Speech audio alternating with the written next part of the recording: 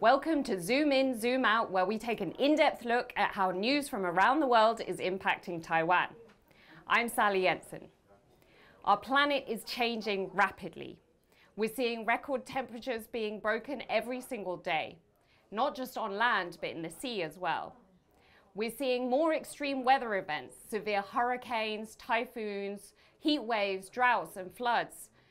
And scientists have been raising the alarm for decades about how the Earth's climate and ecosystems are under massive threat and how we're hurtling into the unknown unless we take collective action now.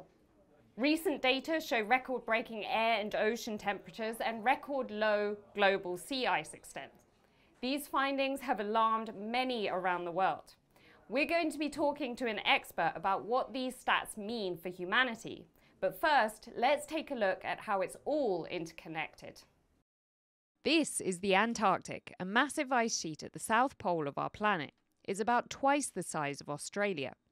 The coloured area you see around it is its sea ice. It floats on top of the water and melts and freezes throughout the year according to the season.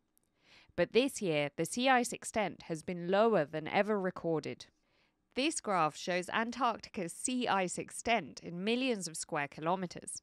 This year, that area has been drastically less than for the same time in previous years, alarming polar scientists. And this graph shows sea ice extent around the world, not just Antarctica. As you can see, for 2023, the amount of global sea ice is far less for this time of year than ever before.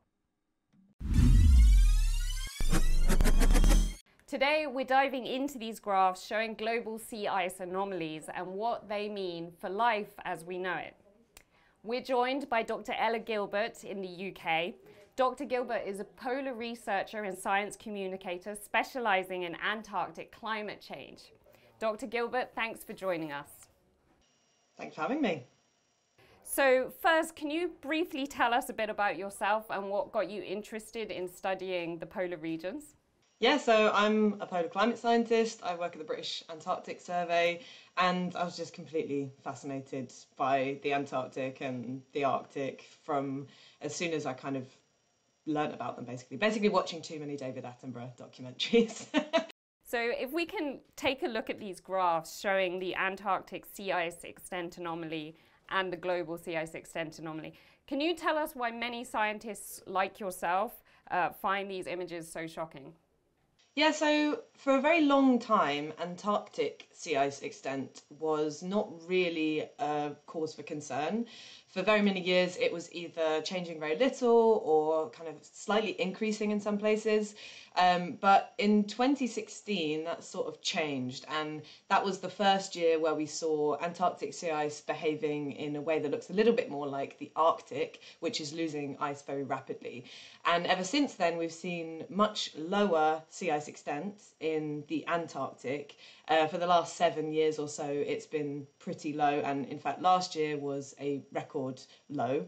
And this year seems to be following suit. So you can see on the Antarctic graph of sea ice that it's sort of dropping off a cliff. And the anomaly, which is basically the difference from what is considered normal, is really, really negative, which means that we're seeing much less sea ice right now than is usual. Right now it's winter, so it should be increasing, and it is increasing as the temperatures drop and the sea ice begins to freeze again, but it's just freezing much less than we would expect.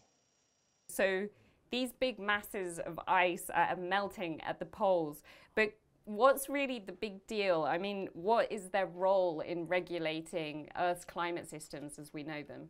So the sea ice in the Arctic and the Antarctic is really, really important. It's a vital part of the way that our climate system, our whole planet, operates.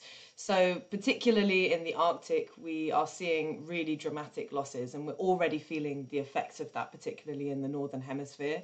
So sea ice kind of floats on the top of the ocean at the poles, and it's really bright and white, and it's very reflective. So it acts like a mirror, which means that it reflects incoming solar energy back to space. And that's a really important part of what keeps the polar regions cold. And it also helps to regulate the global climate for our entire planet. So when we start to lose sea ice, it means that we're losing that bright white reflective mirror. And when we start to lose sea ice, it exposes much darker ocean beneath, which amplifies warming. And this is a really important reason why the Arctic is warming 4 times faster than the rest of the planet. Okay, so you mentioned that they have this important role of reflecting a lot of sunlight back into outer space. Could you tell us a little bit about feedback loops and why they're so much a worry? So feedback loops are kind of a chain of processes whereby you have one thing that leads to another that leads to another, and they can either amplify changes or they can dampen and suppress changes. Unfortunately, we're mostly seeing the kind of amplifying feedbacks, which means that the changes that we're seeing in the Arctic and the Antarctic to some extent are being reinforced. So in the Arctic especially, we're seeing sea ice being lost as a result of warming temperatures. That sea ice loss means we're getting less of that kind of reflective mirror effect. So it's exposing dark ocean, which absorbs more energy, which raises temperatures more, which means more sea ice is lost. And it's this kind of self-perpetuating cycle, which means you see much more sea ice loss and much more warming. And as you just mentioned, oceans absorb a huge amount of the excess heat on the planet, I think around 90%. I took a look at what the consequences of these rising ocean temperatures might be. Daily global average sea surface temperatures are currently higher than ever observed, and this could have catastrophic consequences. Where I'm standing here in Taipei could be underwater by the end of the century. Water expands as it heats up, so as ocean temperatures increase, sea level will rise.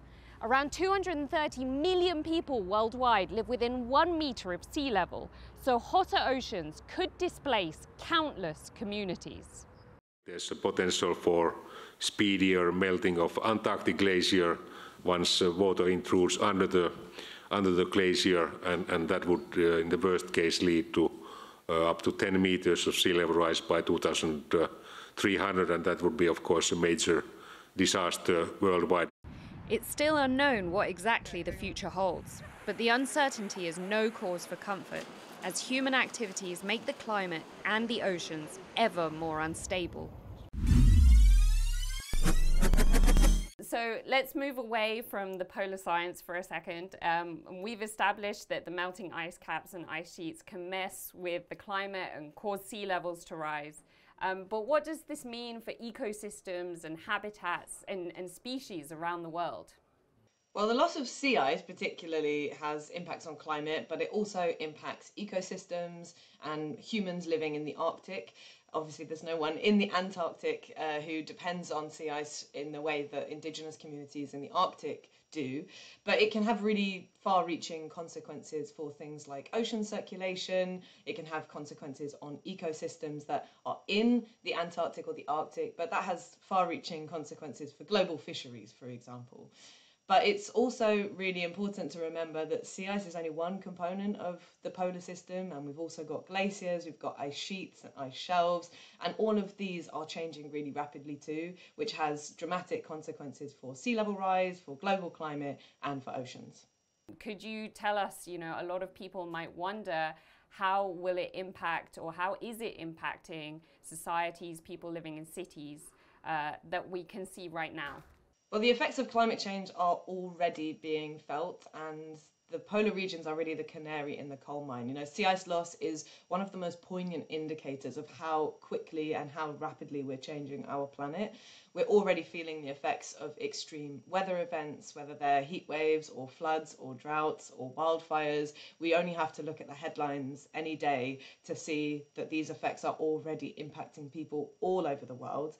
As climate continues to change, we are going to see more dramatic effects. Those extreme events will intensify. We'll see more sea level rise from the polar regions, the loss of glaciers and ice sheets especially. And this is going to continue to have very significant impacts on people in cities, but all over the world as well. We are currently living in Taiwan, which is a fairly small island at risk of sea level rise. Can you tell us what the observations that we're seeing in Antarctica might have for small islands like Taiwan? So I live in the UK, which is not as small as Taiwan, but it's also an island state. So we're really also very concerned about sea level rise and things like coastal erosion. And we know that the loss of ice from glaciers on land, but also in Greenland and in Antarctica, are already starting to raise global sea levels. We've already seen around 25 centimetres worth of sea level rise in the last few decades and centuries. And while that doesn't sound like very much, it also adds you can also get storm surges which really add to this, and it means that the waves come crashing much further up the coast when you have storms, and that can have really big impacts on things like coastal erosion, but also flooding, and can cause real damage to people's lives and livelihoods where they live near the coasts. Globally, about half of the world's population lives near coast, so this isn't just a problem that's restricted to island nations, but of course people who live in island nations are much more likely to be concerned about this.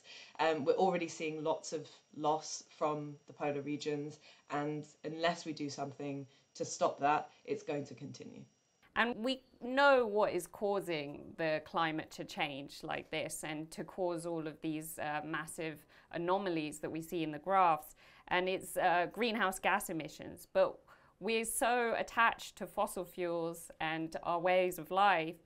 So do you think these trends are going to change anytime soon? That's a very thorny question.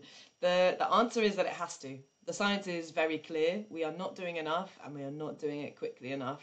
If we want to have a safe and habitable planet, like the one that we've enjoyed for the last tens of thousands of years, we have to do something, and we have to curb our addiction to fossil fuels. And the other thing to remember is that it's not all about sacrifice. There are so many things to be gained from transitioning to a greener society. We can have green jobs, we can have more stable economies, stable societies. There are so many other benefits that come with reducing fossil fuel emissions, whether that's health, well-being, better air quality. All of these things that come along with a greener society are just there for the taking.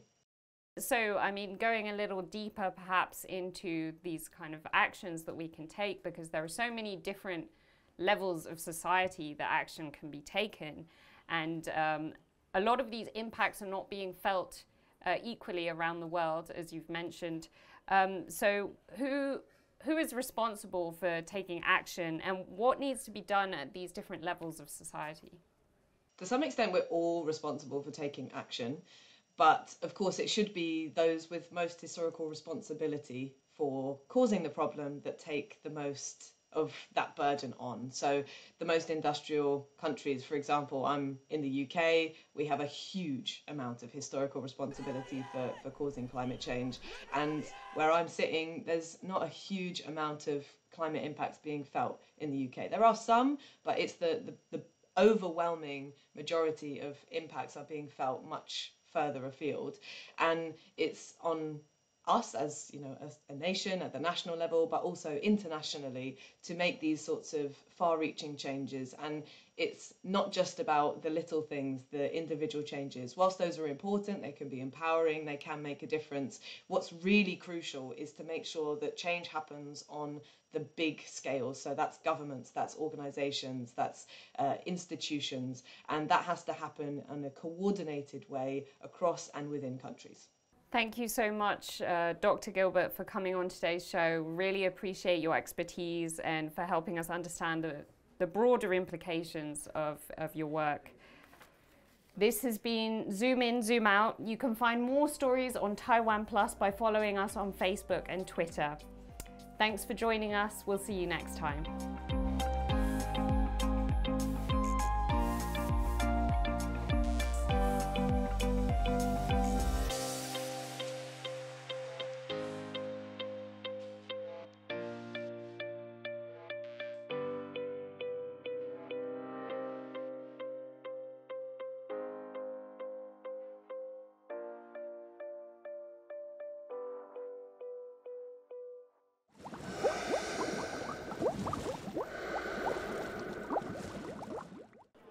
Thank you for watching TaiwanPlus News. For more stories from Taiwan and around the rest of the world, please visit the TaiwanPlus website or follow us on social media.